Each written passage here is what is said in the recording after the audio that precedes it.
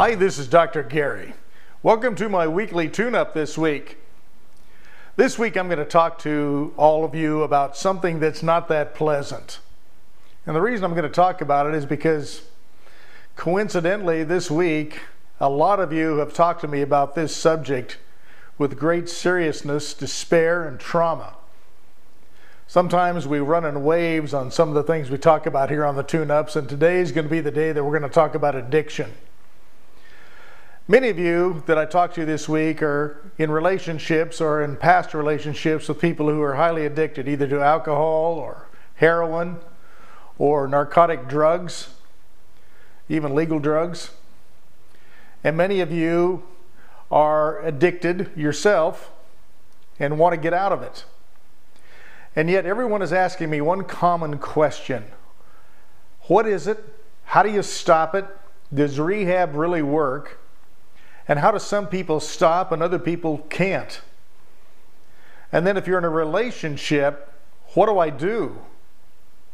Well, here's one of the things we have to be aware of. And some of you I know have been married multiple times to the same kind of a person, yet thinking you were marrying a different kind of a person. Some of you are that person that thought you changed and went through rehab and you're back again drinking or doing drugs. Addictions are some of the toughest things I work on here with people privately. I work with people around the world with this. Sometimes it's effective, sometimes it's not. I'm no hero.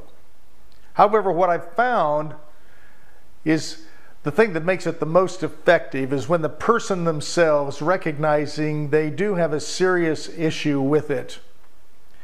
And they go through either a rehabilitation program, or they're thrown into an intervention, or they voluntarily check themselves into a rehab center, come out the other side somewhat healed, and then go right back to it again. What does that mean? How does that happen?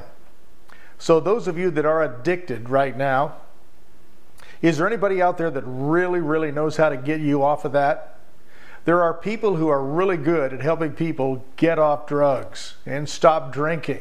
But what it really takes is an internal commitment from yourself that come hell or high water, once you make that commitment, you're going to do whatever it takes to remain a non-drinker, a non-smoker, a non-narcotic user, a non-painkiller user, a non-sex addict, love addict, shoplifter, speeder.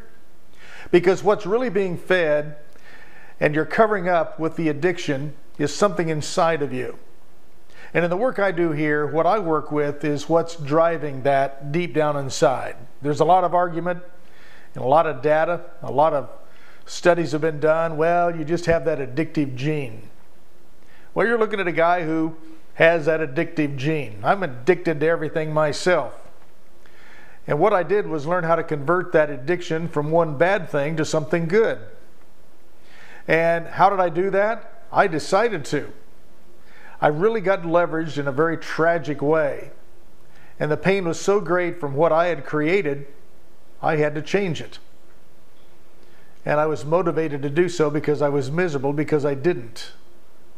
Sometimes that's what drives the healing. Other times what drives the healing is breaking up of a family. And then all of a sudden you are alone and you're addicted and you have no one. Sometimes what drives the healing is just a decision made by yourself on a quiet day, standing out there by the ocean or watching the wind blow or the grass grow or the paint dry, and you just have had enough. And those of you that are married to someone or in a relationship with someone who is addicted, and it seems like you're walking on eggshells, you just never know what you're going to walk into from day to day. What do you do about that? Well, what you have to decide is, first of all, ask yourself the question, what is there about me that allows me to be attracted to this? Because truthfully, and some of you aren't going to like this, you're addicted. You have a problem too. And it's a problem of codependency, just like being addicted to drugs. You're addicted to the addiction of somebody who's addicted. You're a rescuer. You're someone who has to know that they will change because you're just that person to do so. But let me tell you a secret. It ain't going to happen. It's going to get worse because you're codependent, you're going to be an enabler. You're going to bend at the middle, you're going to stretch yourself, you're going to be the rubber band that keeps the relationship together, doing everything possible to keep the family together. And guess what's going to happen? It's going to pop anyway, because one of the true forms of life is you cannot control another person. You can only control yourself. So those of you that are in relationships with people who are addicted, what you have to do is ask yourself this question: what is there about me that has to have everybody else happy before I can be happy and be okay? And usually it lies deep down inside somewhere of feeling abandoned, of being traumatized, either sexually violated or beaten on as a child possibly, or have your integrity violated in some way to where you just wanted to please that person so you could be okay and be accepted. The work that you have to do as a person who seems to always get into relationships with people who are codependent and addicted is to understand you're probably codependent and addicted to the addiction itself, and the addiction of being in a relationship and having to save someone and having to make people happy to cover up your own pain. What do we do about all this? Sounds great, Gary, so what the hell do we do about it? What we do about it is make a decision each day. And if you're in a marriage with an addicted human being, it's time to have that talk. It's time to really have a talk when they're sober and let them know that you've had enough, that you're going to draw the line and something's going to change. If you're addicted and you have a rational moment, realize what you're doing to your family and your kids and the tragedy that you're creating in the future. When you have that rational moment, if you ever have one, recognizing that this is not going to go away until you get some help. And the help you get has to be exclusive to you.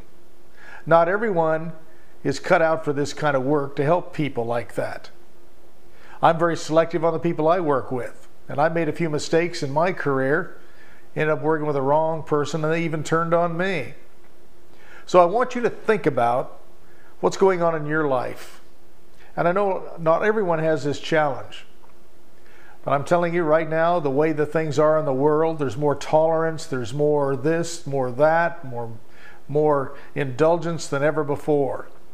We're falling into a place in our morals where we are in complete denial of the decay that goes on around us each day. And we allow it in our own life 1 inch at a time, to where we look back to where it used to be to where it is today, and it's insanity.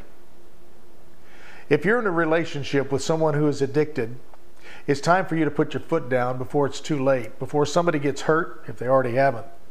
If you've got kids and you're in an addicted relationship, or even you're out of an addiction relationship and you're jumping right back into a relationship, what kind of a relationship is that? Have you done your healing work before you got into a new relationship?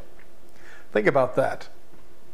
And if you're a person who is drinking too much, anesthetizing yourself with speed, cocaine, or even prescription drugs, making an excuse because you have to have painkillers because you ache all the time. The painkillers are creating a lot of that ache. They break your body down. They break your organs down. They do more harm than they'll ever do good. You have to check yourself into a rehabilitation center, and preferably a medical one, and go through a detoxification program and a nutrition-based program where you're getting the right nutrients in your body, so your body and immune system can rebuild itself and fight that addiction. And then when you're out, you're still not safe. You have to have outside support, whether you're working with someone like me, you're going to AA, or a church group where you have a lot of support. And then you have to disclose your addiction. You have to make it out there to everyone and let them know you have it. Make the world aware that you are changing your life and you want support, and ask for it. One of the dangers of addiction is hiding from it and in being denial of it and not mentioning it or admitting it. That is the addiction. I could talk on this for hours. We've only got a few moments here. There's even addictions to money, making money, work. It's not all alcohol and drugs.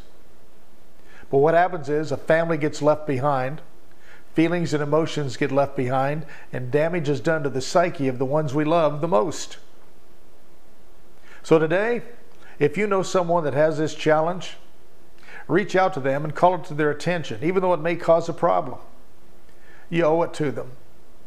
Because I can tell you, if they're your friend now, they're not going to be their friend much longer, because something's going to happen anyway. Be the one that can make the difference in someone's life. Inspire and motivate someone today to make a change. It's not always comfortable, and I can guarantee you, when we're dealing with these kinds of things, it's not fun. And if you're the one that's in that addicted relationship with someone who is having a problem with this, be strong, stand up for yourself, and draw the line and decide you're responsible for your own happiness, not everyone else's. It's not your responsibility to fix someone. It's your responsibility to stay well. You can only love someone if you love yourself first. You can only help someone heal if you're healed. Work on yourself and draw the line and find those distinctions. And then if you have children, you have a double duty to make sure you do this. Think about that. Reach out to someone today if they have this challenge. If you're the one of the challenge, reach out to someone today, talk about it, work on it, and start changing it. You can, you know. Until next time, this is Dr. Gary asking you to love yourself first. And when someone reaches out and shows you a hand, be willing to take it. And understand that angels are around us everywhere. Angels come to us in some of the most mysterious and strange ways. And sometimes it seems downright inappropriate, and other times it seems like it can't be real. Trust it. If you ask, the help will be there for you. And always remember, when a student is ready to learn, the teacher will appear. Until next time, this is Dr. Gary thanking all of you for being in touch with me. And again, always want to hear your thoughts. Until next time, bye-bye.